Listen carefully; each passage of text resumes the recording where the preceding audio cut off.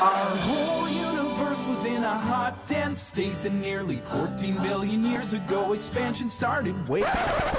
You knew this was coming. Did the James Webb Telescope set out to prove the Big Bang, but instead prove that the Big Bang didn't happen? Maybe. Let's take a look at the data. On Christmas Day of last year, the James Webb Telescope set off on its mission. From a tropical rainforest to the edge of time itself, James Webb begins a voyage back to the birth of the universe. In order to understand why they think the James Webb Telescope is actually a time machine, you have to understand the prevailing thought in cosmology and astrophysics, which is that they believe that the further away an object is, the further back in time you are looking. The easiest example of this is to think of the sun, which they say is 8 light minutes away, meaning that the light that left the sun left 8 minutes ago, and traveling at the speed of light, that's how long it took to get to the Earth. So 93 million miles away equals 8 minutes in light time. Is this true? Maybe. But a funny nuance is that we've never been able to test the one-way speed of light. And this is an important point, because they think when you're seeing 14 billion light years away, however many miles that is, 14 billion times 365 times 93 million miles times 24 times, you're actually now seeing the light that left that place 14 billion years ago. So at the beginning of the Big Bang, what would the universe have looked like?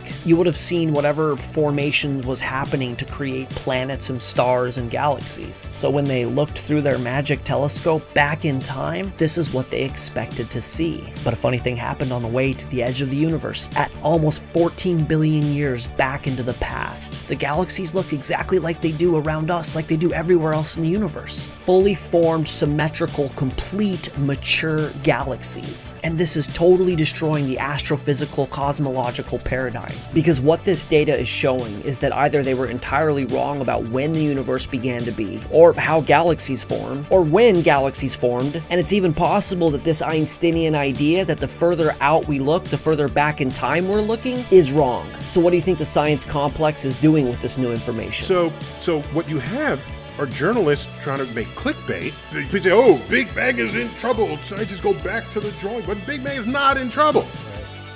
I'm just saying, it's not in trouble.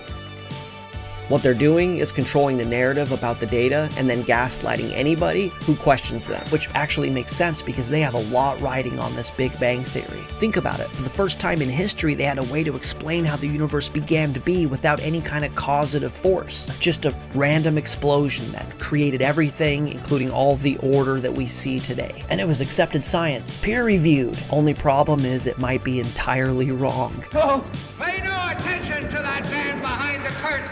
There you go. Wow, that is good. Take that, Big Bang deniers. Take that.